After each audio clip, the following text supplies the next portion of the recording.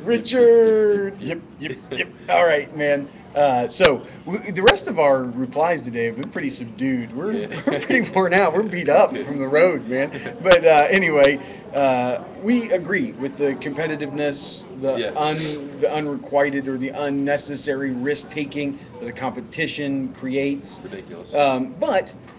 Earlier, we did talk about if each individual man had his own money invested, then he's going to have to temper his willingness to lose that money with his own risk tolerance. Right. And so, there may be right. some guys who are willing to say, hey, that's an insignificant amount of money to my entire portfolio, and so in the spirit of competition, I'm going to take some major risks in order to win. Right.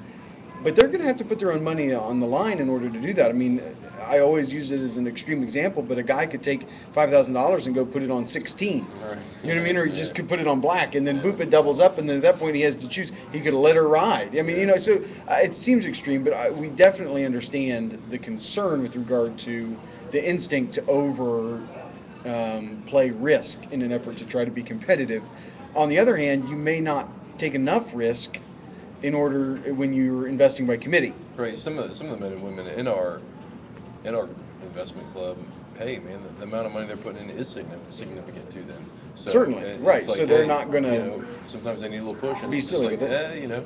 Hope that works for you. Well, let me talk about it real quick. Right. So yeah, and you're right. People are already playing this competitive version of the game with real money on Wall Street. For sure. Yeah. And they're also playing this game in the world of real estate, and they're also playing it in the medical field, and they're also playing it in television and films, and they're also playing, it is nothing but a game. Yeah. You know what I mean? And if you do understand that, then I think that you have a competitive advantage in the potential of being successful. Yeah, just win. Right. That's right. Just win. Right. So anyway, man, we appreciate your feedback as always. Holla at you soon. Yep. Just have fun.